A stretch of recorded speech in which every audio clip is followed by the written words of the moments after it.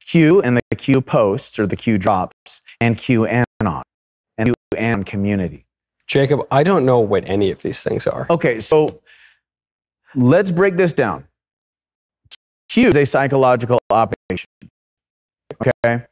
Now, psychological operations are largely based on three factors. Number one is neuro-linguistic programming. That is the use of certain words, linguistics, to program neurons or the pattern of neurons in the brain, in particular the subconscious portion of the brain, to affect the way that a person consciously perceives reality. Okay? Number two, you have something called critical factor bypass. Critical factor bypass is where you saturate the entirety of the environment in the media, newspapers, magazines, television shows, in the corporate world, in banking, you name it, in schools, colleges. You saturate all of them with a very specific message and you repeat it over and over and over and over again. Okay? Now, what happens then is that the subconscious mind, because it sees it everywhere, it assumes that it must be true, that this has to be real because it's everywhere in the environment. Yep. So it programs, once again, the subconscious mind to affect the way the conscious mind perceives reality. Now, based on neuro-linguistically programming the individual and mass neuro-linguistically programming the populations through critical factor bypass, why they call it that is because your critical thinking is bypassed because it's programmed in the subconscious brain. That creates something called mass formation hypnosis.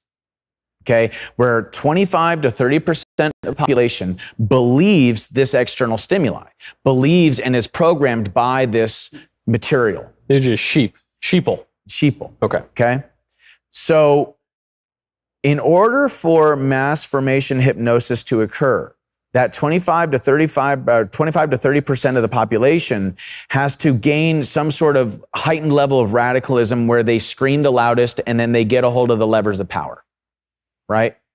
Now, when it comes down to stopping this process from happening, all you need is 5% or more of the population to not become hypnotized and say, no, this is ludicrous, you are nuts, we are not doing that.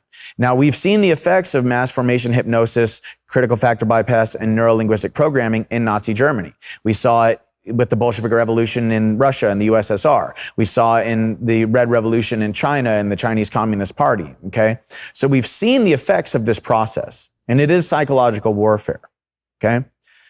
Now, when it comes to Q and the Q operation, and the reason I say it's a psychological operation is this. This is how it differs. The Operation Mockingbird media, what I call the Mockingbird media, Operation Mockingbird, CIA infiltrating the media outlets, yep. Right? So the Mockingbird media uses the techniques I just laid out to program the populations so that they can use this propaganda to go to war. And then they can transfer public money into private hands. You see? So it's a whole scheme. It's all about maintaining the status quo. Now, Q is on the internet. It first started on 4chan, then on 8kun. And when I was looking at it from an objective perspective, what I saw was that